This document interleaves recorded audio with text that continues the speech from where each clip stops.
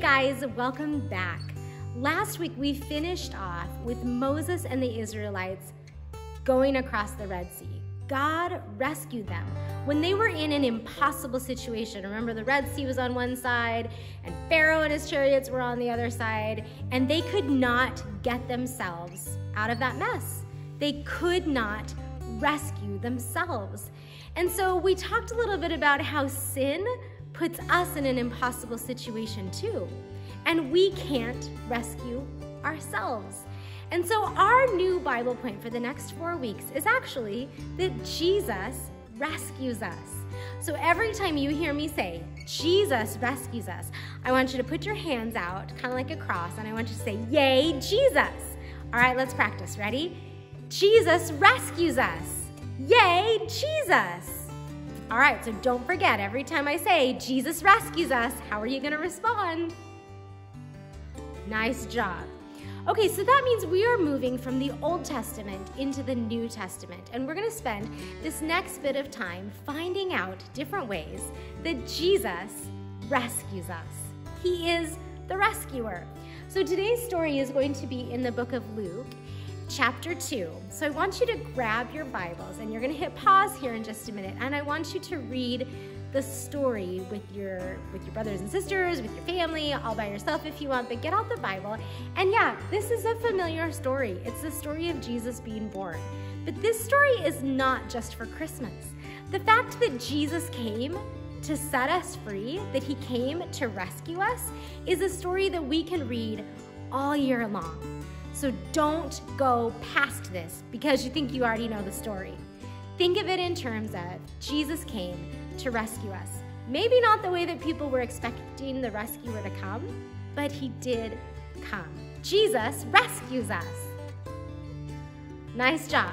So hit pause, read Luke chapter 2, verses 1 through 20 in your Bible. Then when you come back, we have a brand new Bible memory buddy. His name is Guac. He's an iguana, and he has a special message just for you.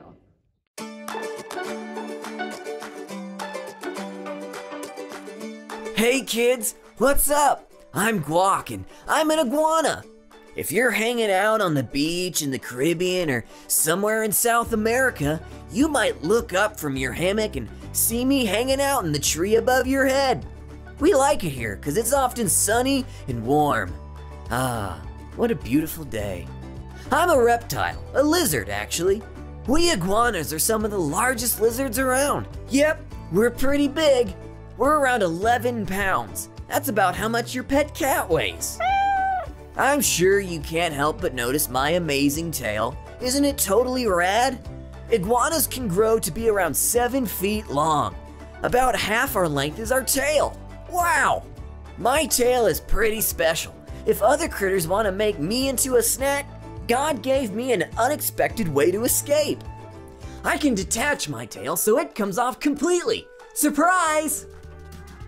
That gives me a chance to get away. My detachable tail rescues me. Whew! Don't worry, it'll grow back eventually. I just have to wait a bit.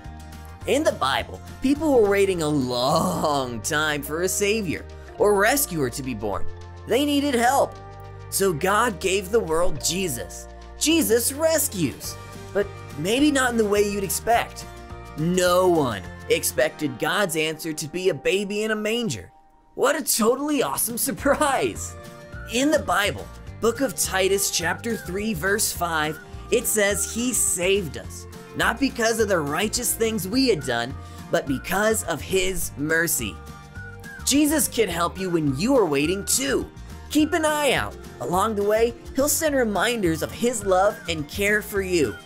Maybe he'll send a hug, or a win, or an unexpected surprise. You can trust that your friend Jesus will come through for you, sometime and in some way. Jesus rescues us.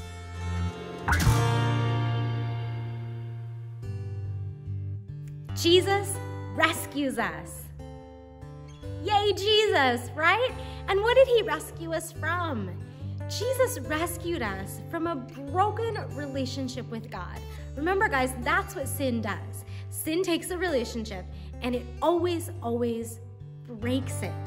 When I sin against somebody in my family, it breaks my relationship with that person in my family. But more importantly, what sin ultimately does is it breaks our relationship with God, and we're left alone in this world.